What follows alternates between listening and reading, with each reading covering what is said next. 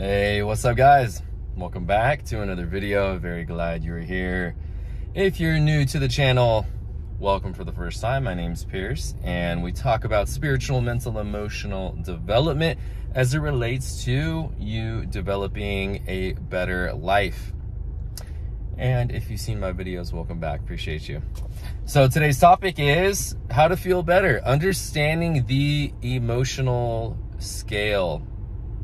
And really, we're going to start with what's called the map of consciousness. So I've mentioned this a few times in my videos, but again, if you're new, of course, you have no idea what I'm talking about. So there's a book I recommend you read, whether you have read it or not. Reread it if you already have, and if you have not, highly recommend it. And it's called Power versus Force by Dr. David R. Hawkins.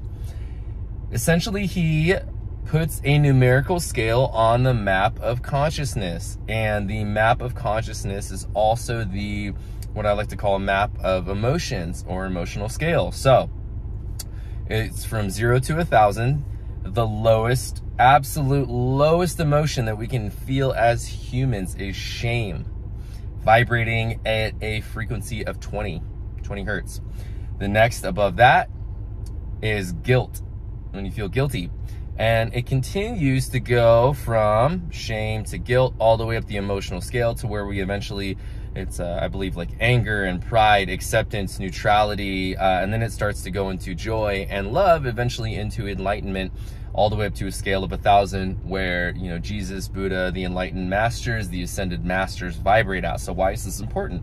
So if you want to feel better in your life, and why it's it's important for you to feel better in your life on a consistent basis, is a few different reasons. First of all, nobody wants to feel crappy, so that's pretty simple. So if you're watching this, you probably don't feel that good, or maybe you just want to learn the information for when you are having an off day, or even if you're not having an off day, how to maintain more positive, high vibrational days and why that's important.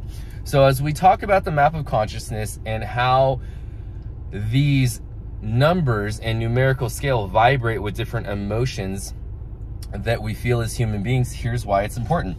So each emotion vibrates at a different frequency or a vibration. If your frequency dictates what you frequently see, and you may or may not have heard that before, but your frequency dictates what you frequently see. So if you frequently see a lot of grief and sadness and drama and anger and poverty in your life, you're consistently vibrating at a relatively low vibrational level. And so it's important, one, you'll feel better when you start learning how to, when you understand and learn how to shift into higher vibrational states and frequencies, you'll, one, feel better, but you'll also start attracting better circumstances into your life, more moments of joy and connection and love and friendship and all these things that we so greatly desire to experience as human beings.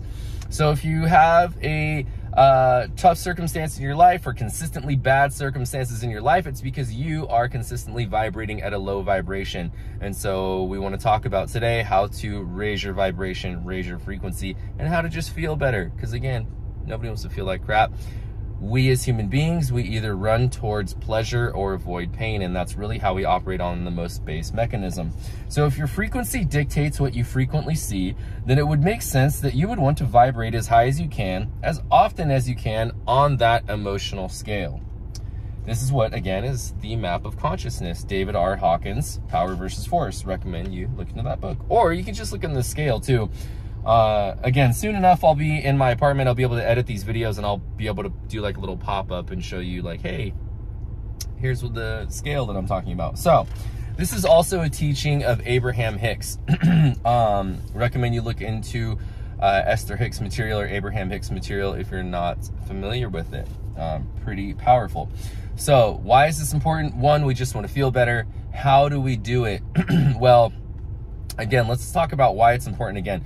So if you want to create a better life for yourself, better circumstances in any area of your life, but you're consistently vibrating at a low vibration or a low frequency, you're only going to continue to attract the same circumstances, situations, people, relationships, opportunities that are going to keep you at that low vibratory state. So therefore, even though you want a better life, you don't attract what you want, you attract who you are, i.e. your vibration, your frequency. Doesn't matter what you want, doesn't matter how badly you want something, your vibration is low, you're only going to attract low vibrational stuff and junk to keep you at that low vibrational state. So we want to learn how to first understand this emotional scale and law of vibration and frequency, so that we can consistently reach for higher and higher states of consciousness, levels of awareness, emotional and mental positive states, so we can attract better circumstances into our physical reality and attract better circumstances, i.e. creating a better life for ourselves. So how do we shift?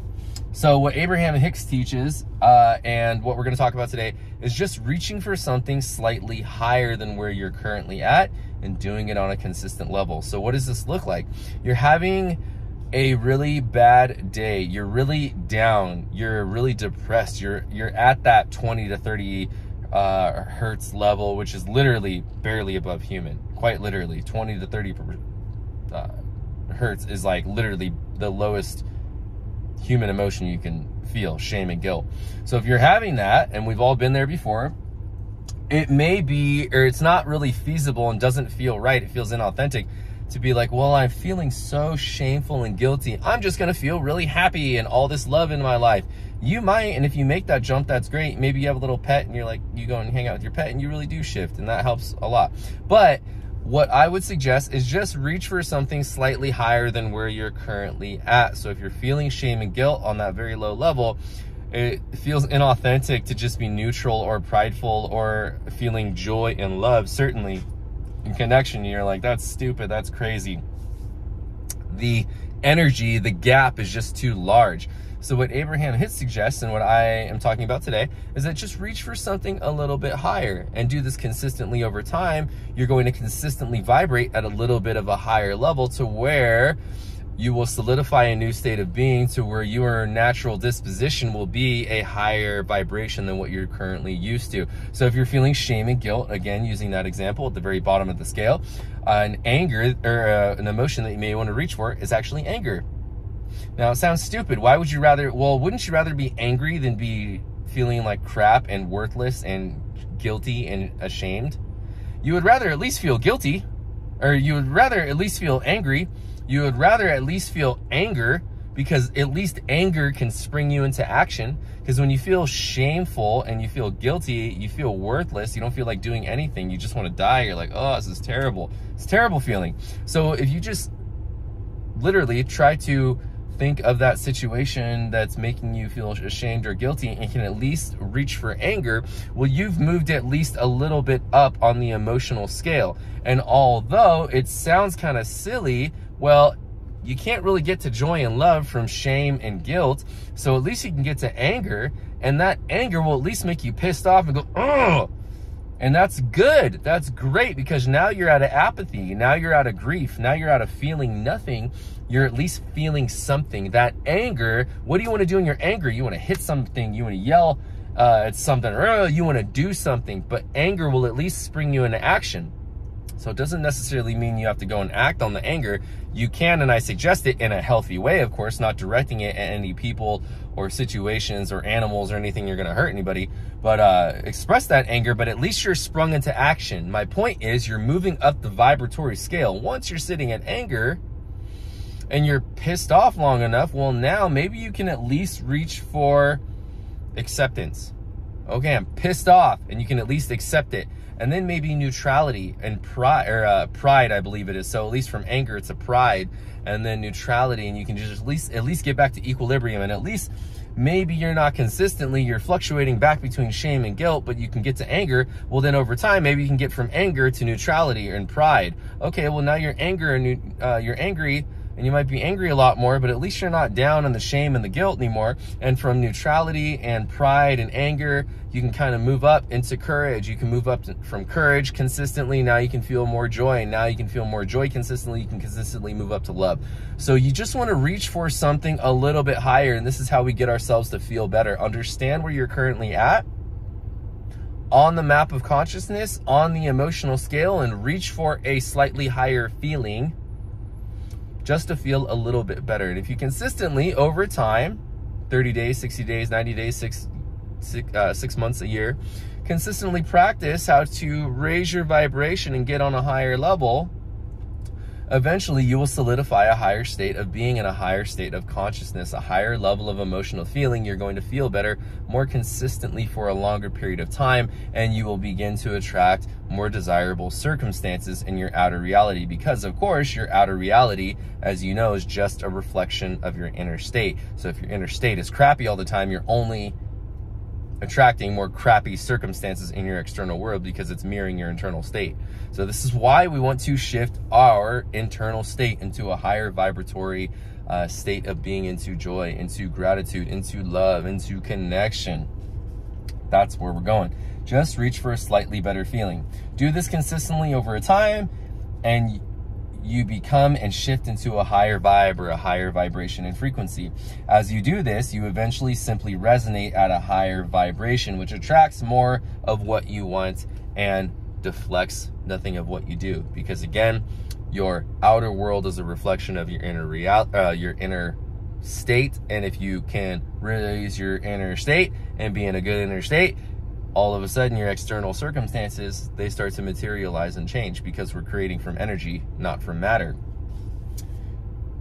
What supports this? There are universal laws or laws of nature, or the 7 spiritual laws of success. I actually don't know if these are some of the universal spiritual laws of success in Deepak Chopra's book. That's a great book too that I recommend you read. Deepak Chopra, The 7 Spiritual Laws of Success. Actually, I'm due for another read on that myself. But nonetheless, these are natural laws in the universe, much like gravity and undeniable truths. The law of vibration. The law of vibration states that everything is in a constant state of movement. So the law of vibration, even the tree and the concrete and the pavement you're staring at, those are actually particles that are vibrating on a subatomic level. These are atoms, they're protons, neutrons, electrons, and even though it looks solid, it is an illusion. It's simply energy vibrating at such a way that makes it look solid, so that you step on it, you're not stepping through it. But it is electrons, this is quantum physics, quantum mechanics. Everything is energy. That's where that saying comes from, because it is indeed the truth. So the law of vibration, everything is in motion, because everything is energy. So whether we see it or not, everything is always in motion. Why does that matter? Well, it goes along with the law of resonance. So the law of resonance states the frequency of your thoughts, emotions, and experiences will attract similar things in the outside world vibrating at the same frequency. Exactly what we talked about in the beginning, and why it's important to feel better on a consistent basis, and the tools that I'll give you, and I'll talk about you tangibly some of those things as well. You want to focus on feeling better and understanding the emotional scale, the map of consciousness, raise your vibration, because if you want your life to improve, well, we want to feel better on the inside, because again, the outer world will match our inner state, i.e., or via the law of vibration and the law of resonance. So resonance, when you're vibrating at a higher level via the law of vibration, the law of resonance will attract more desirable, higher vibrational experiences, people, connections, opportunities, situations, etc. Shifting. What does that mean? It just means shifting from a lower vibrational state to a higher vibrational state, or from a higher to a lower. But again, we're not focusing on that, because that's not what we're trying to do. We're trying to go from down here to up here, going higher and higher, higher, baby. So shifting into a higher vibe and a frequency. When you're shifting into a higher vibe and a frequency, you are resonating at a higher vibration. When you're resonating at a higher vibration, you're attracting more of what you want, and you're deflecting away more of what you don't want, because you're vibrating at a higher level. I don't know, I remember I made this example up a while back, but it always comes up. So when you think about a Coke can, an empty Coke can, think about an empty Coke can that's full of mud. Okay, so it's got mud, or it's not full of mud, it's got mud caked on the outside. It's an aluminum can, it's got thick, sticky mud on the outside of it. That's dirty, nasty mud on the outside, but that can is just standing still. If that can is standing still, how much is that can vibrating or moving? What's the energy level? The energy level is very low, 0. It's not moving, it's standing still. That's why the mud is stuck on it, i.e. what you don't want in your life. When that can begins to vibrate and it begins to shake and move, what happens? Well, the energy of the can is increasing. That's why it's vibrating. What happens to the mud? It starts to fall off. i.e., what you don't want in your life starts to fall away. People, places, things, opportunities, being broke, all that stuff that you don't want. When you begin to really vibrate high and that can's going like super fast, like, I can't even do it with my hands. How much dirt and mud is caked on? None, because the energy is going so high, all that crap can't even hold on to it because it's vibrating at a high frequency. You are the freaking Coke can. So if you're having what you don't want in your life, you're in a very low energetic state. All that crap you don't want is stuck onto you. So this is, again, an incentive in understanding why we want to shift into higher vibrational states and get into a high energy place, because none of that crap can stick onto you. Everything and everyone that's not serving you and not for your life will fall away, i.e. the mud on the outside of the can. 1:11 as I look at the clock. Synchronicity, bing, bing, bing. So beautiful, huh? That's kind of how it works. Little lesson on energy, on quantum mechanics, on how we shift our vibration. This is why we want to do it. How do we shift our vibration to? Meditation. Get off social media. Go outside. Get in nature. Get in the water. Take a Epsom salt bath. Listen to high vibrational music. Whatever that is to you. Rap, not very high vibe, dude. They're just talking about like killing people and rap and money and like ego crap. I mean, if that's what you want and that gets you in a better mood, maybe that's where you're at in the emotional scale, and listening to some rap would make you feel good. Then do that, because we're just trying to bump us up little by little, right? Do this over time, but go outside, get in nature, and meditate, write. If going to a therapist is gonna help, go to a therapist. Do something that's gonna help you feel better. As long as you're not hurting anybody or anything, the environment, animals like that, do whatever the hell you want in order to feel better. What I would caution against that is be aware of temporary states of pleasure that are temporarily raising your vibration in an artificial way, i.e. drugs and alcohol, or porn, or, you know, stuff like that, right? Gambling. That's not high vibrational activities. Those are band-aids to the underlying fix, so I would suggest against that. The quote I'll leave you with today is Nikola Tesla. He says, if you want to figure out the secrets of the universe, think in terms of energy, vibration, and frequency. So Nikola Tesla, of course, absolute true genius, up there with Einstein and many other of the great minds of humanity that have been and blessed us on the earth. Excuse me. Woo! Vibrate high, my friends. Raise that energy level. Understand the emotional scale. This is also what's called emotional intelligence. Being able to filter and understand and be aware of your feelings, thoughts, and emotions, and how they affect your overall well-being and what you're creating in your life. And being able to, again, this is alchemy, transmute that negative energy into a positive energy. So anything you're feeling via our video yesterday that you don't want is a gift, because it's showing you what you do want by having you experience what you don't want. That's the, I don't think it's a law, but I'm going to call it the law of contrast, but that's what contrast is. So vibrate high, my friends. Vibrate high, improve your energy, improve your frequency, high vibrational foods, meditate, nature, get rid of toxic people, cut them off. You don't know them anything.